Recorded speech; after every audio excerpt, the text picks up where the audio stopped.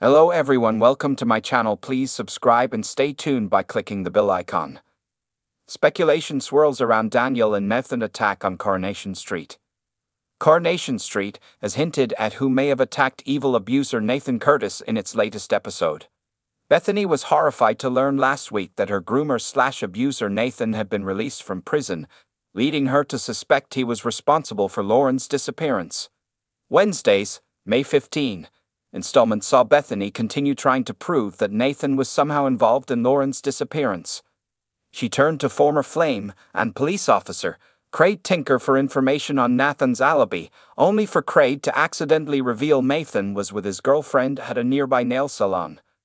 This revelation only fueled Bethany's theories, as he was running a tanning salon when he was grooming her a few years ago.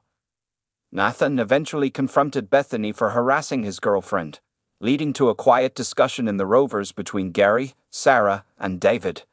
The trio decided something needed to be done about Nathan before Bethany threw her life away trying to prove his guilt. In a scene that took place at the building site where Nathan works, viewers saw a mysterious figure approach Nathan before knocking him over the head.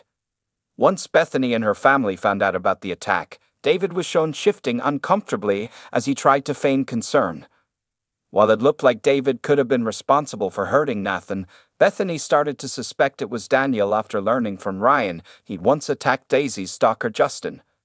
Bethany confronted Daniel over his past violence, with Daniel realizing that his romantic rival Ryan must have been the one to share this gossip. This realization led to a heated confrontation between Ryan and Daniel in the pub, which was only broken up by two police officers showing up to question Daniel about Nathan's attack. Daniel tried to convince D.S. Swain that he had nothing to do with Nathan's hospitalization, and while he was released pending investigation, Bethany said she needed a break after seeing his temper. "I don't like that side of you, Daniel. It's scary," Bethany admitted. Meanwhile, Sarah started questioning whether David was responsible for the attack after spotting a dark red stain on his pants, though he played it off like he'd spilled hair dye. Sarah asked David directly if he'd attacked Nathan, but her brother insisted. "I haven't, but I'll tell you what. I'll buy the bloke a pint who has." If you liked the video, don't forget to like, comment, and share.